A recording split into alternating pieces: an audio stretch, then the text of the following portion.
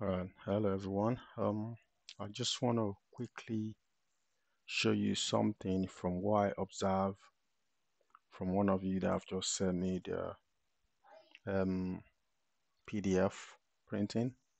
I noticed there was a bit of an error which you can easily correct. So when you want to do PDF printing for a project manager or for anyone to review, you want to make sure your activities information or detail section and the Gantt is on the same side. In this case, the detail section for this page is in the bottom of the page when it was trying to do the PDF. So there is a way you do the setting that they're going to be side by side like this. So it's easy for them to trace what Gantt of activities you're showing. So, but in this case, I will be going up and down. I can't even trace it. So I can't even look at this yet because there's nothing for me to look at yet. But it's a good effort. I really appreciate that somebody was able to submit at the end of the day, you know, even though it's going to be a lot of time before I can review it.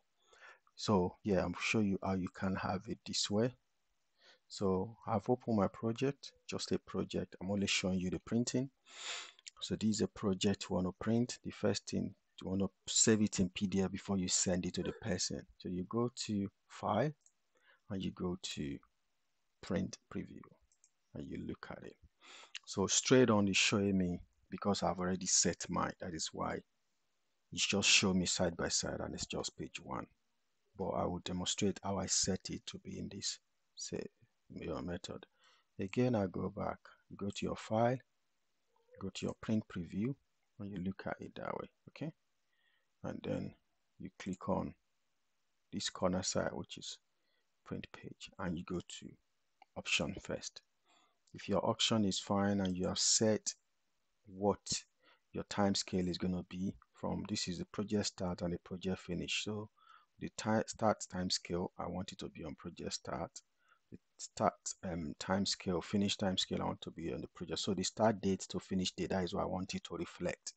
I'm happy with it. You go back to page, click on page, and you will see this.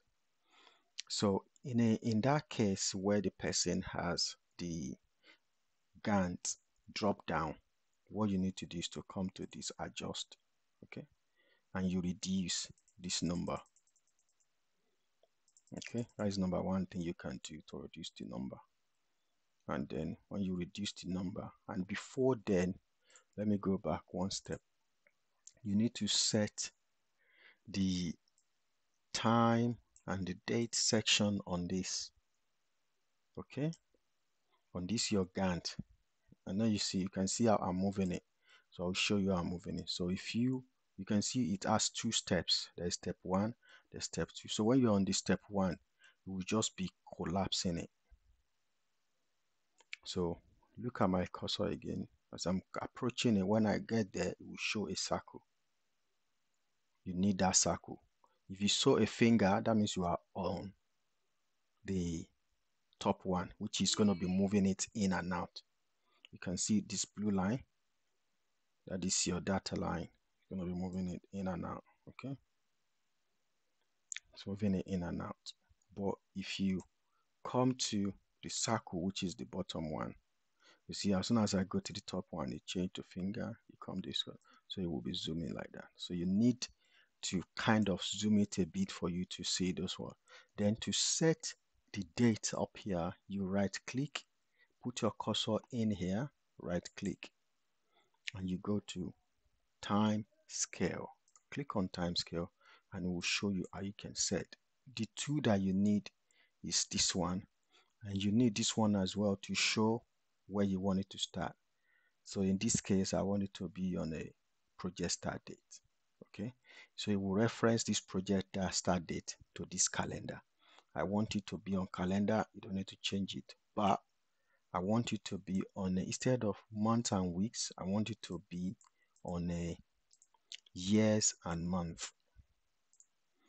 So what this control is that how the date here is going to line up Just look at what's going to happen now if I change it to years and month.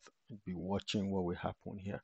Currently, you have month and weeks because this A, S, O, whatever represent month and weeks. This is January, February, March, April, May, June, July, month, and the numbers here represent the weeks of the month.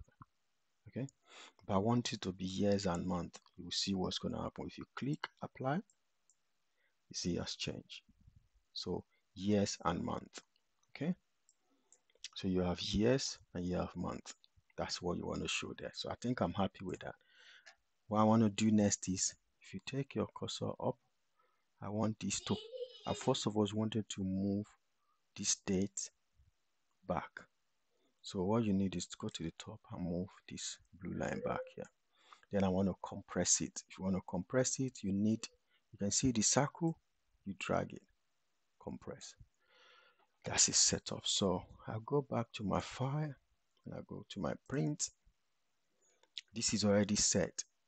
So, but in your case, in the case of this one, to get it to look like this, what you need to do is to go to page setup and you click on adjust to and you compress that. When you finish compressing it, you come back and click on fit time scale. Then it will show you fit time scale. That means you want time scale and everything to fit into one page, so it won't be dropping down. But if you leave it here, it will continue to adjust, but if it cannot fit, it will drop the rest down because you haven't instructed to find a way to fit. But if you click here, you have told him that irrespective of whatever, I want you to fit into it, please. So when you click on it, you fit into it and you click OK, and here you go. That's it. And you, after you finish that and it's fit into one scale, you want to save it into your system. Now, I have done what is generic. This one is specific because it's up to you. How you want to save it is your choice. Where you save it is your choice.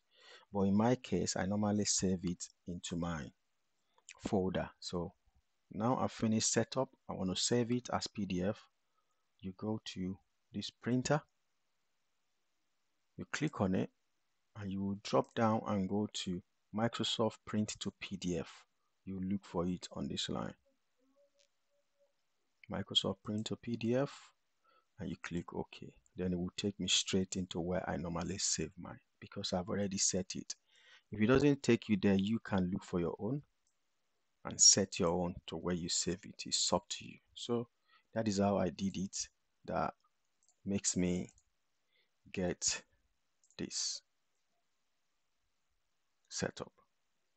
So I hope you understand. So I will need you to go back and resave this to be in this format because I can't read the program with the way it's been saved.